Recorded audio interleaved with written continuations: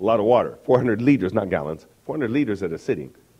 And, I used to live, my wife and I, on the mission field for 3.5 years. We lived with no running water, no electricity, unless I ran to get the water, but no electricity or anything, no vehicle. 10 years without a telephone. We were out in the sticks, planting churches, preaching the gospel, and I had a well, and I had a 20-liter bucket.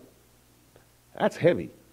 So he said, throw that bucket down there, bloop, and pull it out. And then I made myself a shower with a bathroom, and I built a little bathroom, and I put a container, a reservoir on the roof. And so I had to climb up this ladder with this 20-liter bucket and whoosh, pour it in it, go back down, and whoosh, 20 liters. That reservoir was 700 liters. How many trips did I have to make to fill that thing up?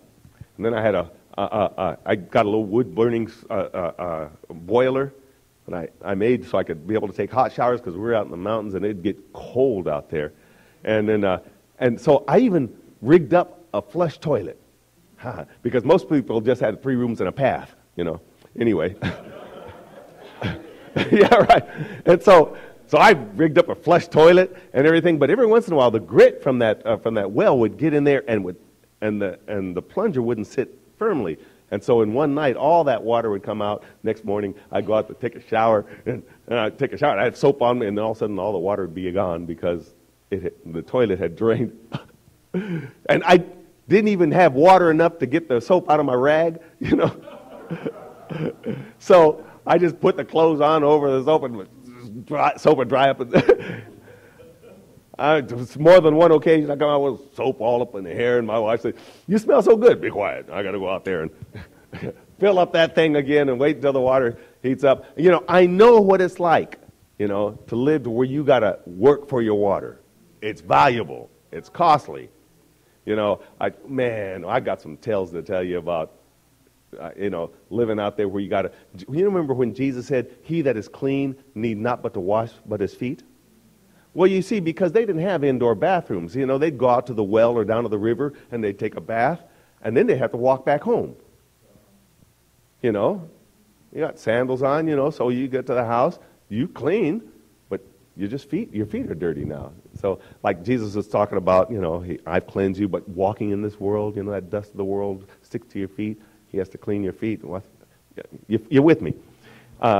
Boy, you have a second to hear just a couple little missionary stories?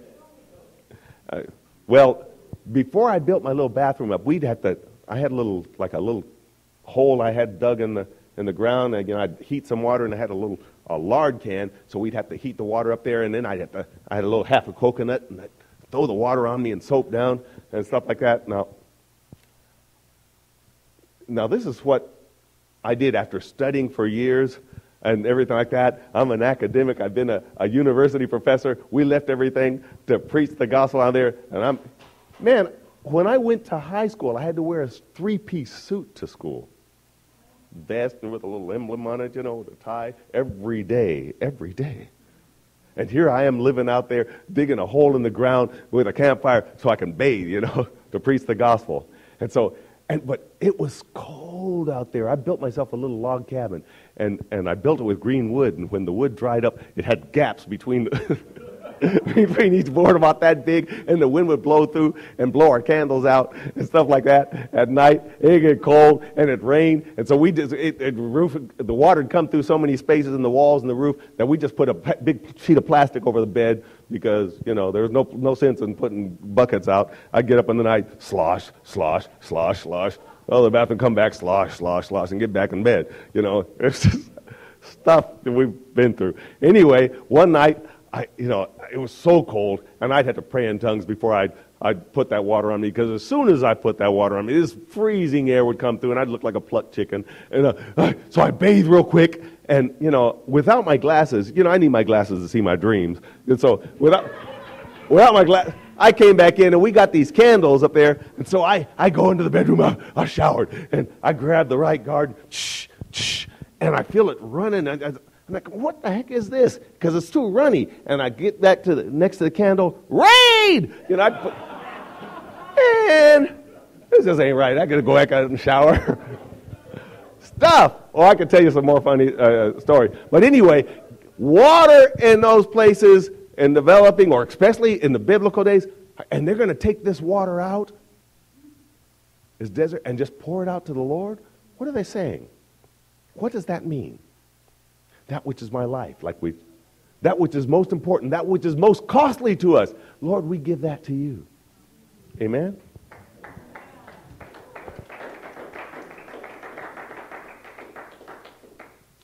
Take a look at this, 2 Samuel 14:14. 2 Samuel 14:14.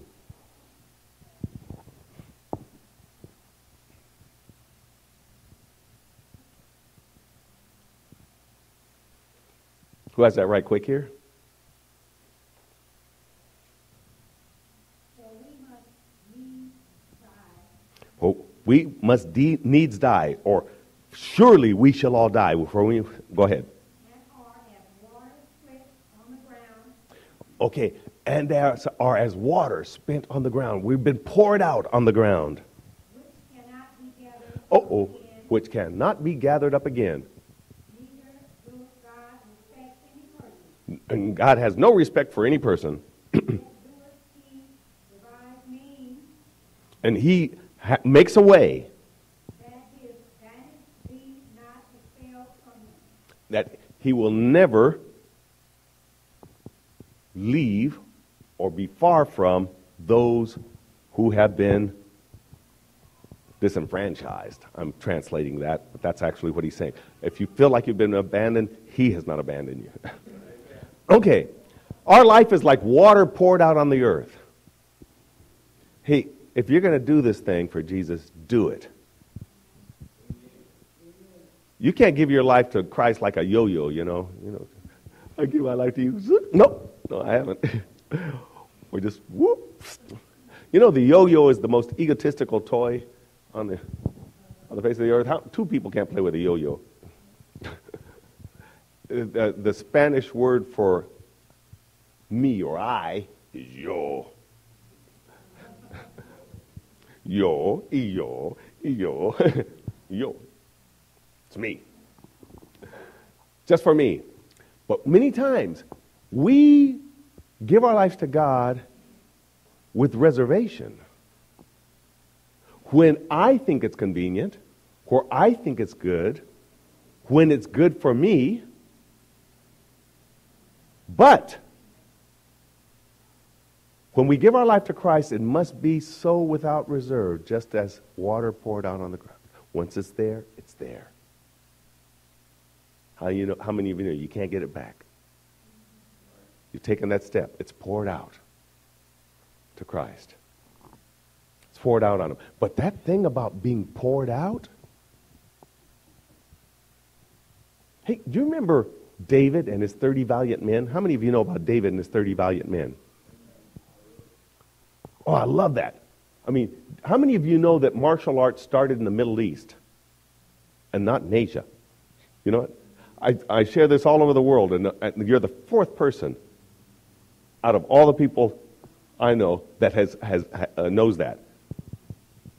Martial arts did not start in Asia. It didn't start in China. It started in the Middle East. And you can find evidence of that in the Bible with David's 30 men. Think about this. The Philistines had conquered Israel. And they took away all their weapons. And only Saul and Jonathan had weapons, right? You remember that? How many of you remember that? Only Saul and Jonathan had weapons. And Jonathan said to his armor bearer, "Take my sword. I'm going to handle this." And they see a garrison of Philistines, probably about 300 or 400 Philistines. And they said, "Let's go get them. 2 of them. Let's go get them." And so they come up, "Hey, Philistines, you uncircumcised heathen." And they said, "Hey, there's some Jews. Let's go get them." And so Jonathan, these guys are up on a hill, which tactically in warfare is the advantage. These guys have swords, they have shields, they have spears. And Jonathan comes and says, "Come on. So I'll take you on." And so they come after Jonathan, and Jonathan's going uphill, and it says he's killing them with his bare hands. And his armor bearer, what it says in the Hebrew, it says he's going by making sure they were dead with his sword. what the heck is he doing to these guys? They're coming at him with swords and shields and armor and spears, and Jonathan is killing them with no weapons in his hands. The dude is bad. He is redefining the word bad. He's Navy SEAL, Green Beret, Army Rangers all rolled up in one. And David's 30 valiant men were like this. One guy with one sword or one spear killed 800 men. You got to imagine what kind of movement was this guy doing. Yeah, I love these modern movies where they show these martial arts, these graceful moves and stuff, and they're just taking people out. Well, that basically is what was going on. This guy's just cutting through these troops like a hot knife through butter, taking them out. Well, David said one time, he says, man, I remember when I was a kid, you know, I grew up in Bethlehem. Yeah. He says, there's a well by the gate in Bethlehem. The water in that well, man, that water is incredible. Fresh. It's nice and cool, man. It's got a flavor. Man, I love that water, but I miss it. And the Philistines, those heathen, they're occupying Bethlehem now. And 3 of his valiant men said, you heard the man. He wants a drink of water from that well. So 3 of them go out to Bethlehem and start clocking Philistines. The truth is, 2 of them had to fight because one of them had to get the water out of the well, while the other 2 are taking on the entire Philistine army that's posted there. These guys are bad, man.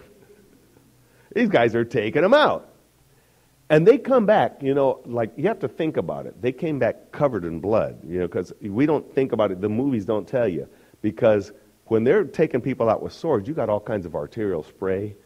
You got all kinds of stuff like that. These guys come back covered in blood, and they say, David. They give him a pitcher of water, and he says, what's this? He says, you said you wanted some water from that well. You guys went to Bethlehem, and you got water, and he sees the blood all over these guys, and he says, whoa, okay. You did this? He says, you wanted water? Here it is. And David says,